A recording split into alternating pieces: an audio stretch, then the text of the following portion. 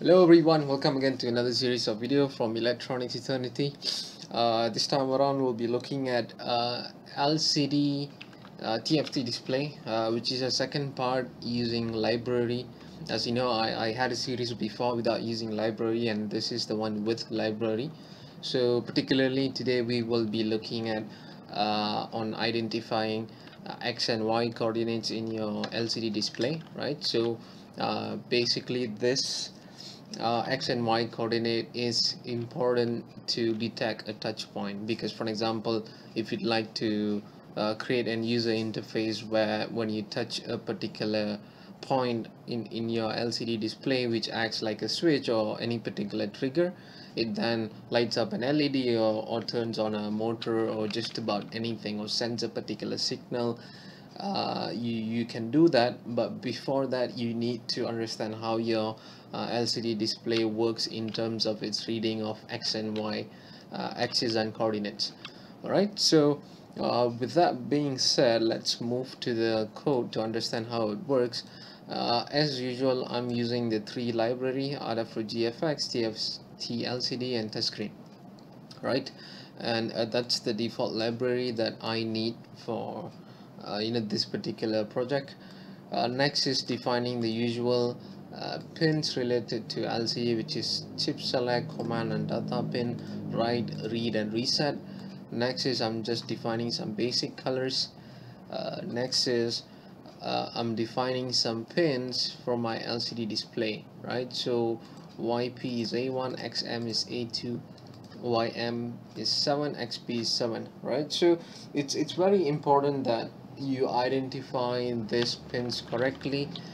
These pins work in pair, for example YP and YM, XM and XP, right? So one point will be the highest voltage, which is often 5 volt, and one point will be the ground, right? For an example, YP could be 5 voltage and YM could be 0.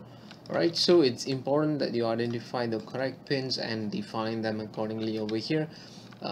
Without that, this code is not going to work, or pretty much to say, without the right pins being defined here, no code is going to work, right? So these pins need to be defined correctly, and for my particular LCD this is the pin arrangement. So you might have something different, so just be sure to check that out. Okay, so next is to calibrate touchscreen values, sensitivity, minimum pressure, maximum pressure. So this is basically to set the minimum pressure as 10 and maximum pressure as 1000. Sensitivity is 300. You can always play with these values, depends on how sensitive your LCD display is, right? So just be sure to change these values and then conduct some experiment on it, see how sensitive your LCD display is, right, towards a touch. Okay, so next is just you're just declaring an LCD display named as TFT with these pins, and we're gonna declare a touchscreen as well as TS. Alright, so this is the XP, YP, XM, YM sensitivity, which we have discussed earlier. Okay, so moving on to the void setup. So over here we can see serial begin, TFT reset, beginning 9341, and then I think it should be space over here. Okay, just to separate, right? So now we are setting set rotation to 3. This is what works for my display. It might be different than yours as usual. And then we are setting cursor over here. We're setting text size to white, and we're printing point X. So basically what will happen is right next to point X we're gonna have point X value, right? And over here we have right below it, which is this is 80, this is 110. So right below it we're gonna have point Y. Okay, this is the setup. I don't want this to change. I want this to remain the same all throughout the testing. All right, so next, going on to loop. So I'm gonna declare my TS point as P.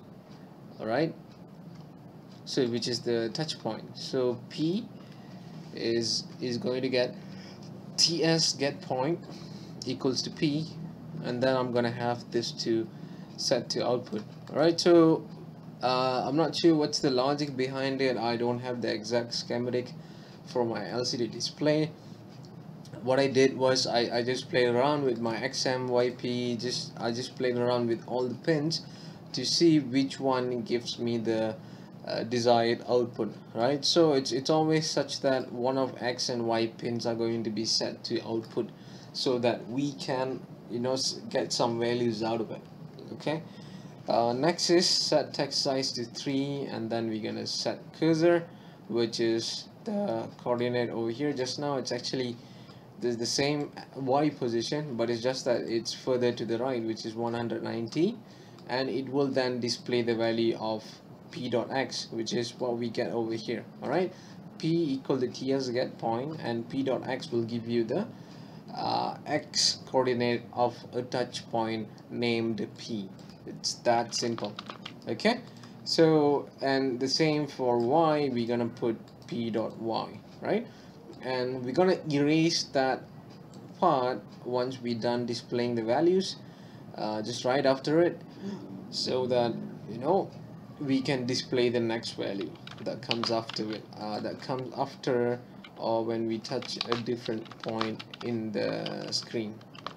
Okay, so let me try this. I'm gonna try to put this underneath this, see what happens. Okay, so now I'm gonna upload this code and let's see what happens in our LCD display.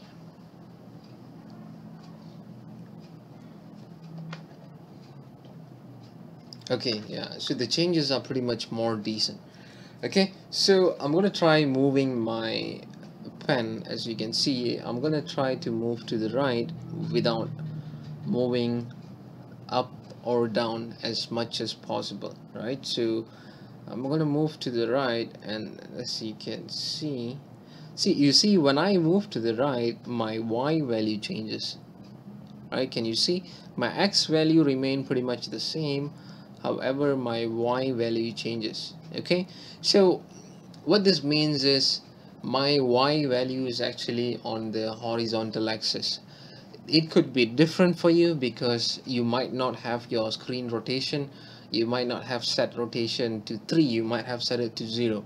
Okay, but this is how it looks for me. It might be different for you as well, which is why it's always good to experiment and understand how your LCD displays, right? So now let's move upwards. So you can see when we move upwards, our X values changes, right? I'm trying to move only up and down without moving left and right as much as possible, even though my hand is gliding a bit. Okay, so you can see that X value changes as I go up and down, right? While Y value pretty much, you know, maintains its value, even though there's a slight changes because my hands are not stable. Okay, so you now understand that, you know, this is how your LCD behaves. For example, when you move to the right, your Y value changes. When you move up and down, your X value changes. It will be different for your LCD display, or it could be just the same, but most importantly, you need to have this as an understanding so that you can program or create a user interface accordingly. You could trigger a particular reaction accordingly from a touch point, right? So with that being said, I hope you get the idea on why this tutorial is important. I hope you have learned something new. As usual, if you have any comments or question, feel free to drop it down below. With that, I would like to end the video. Thank you for watching. Please don't forget to like and subscribe. Thank you. Bye bye.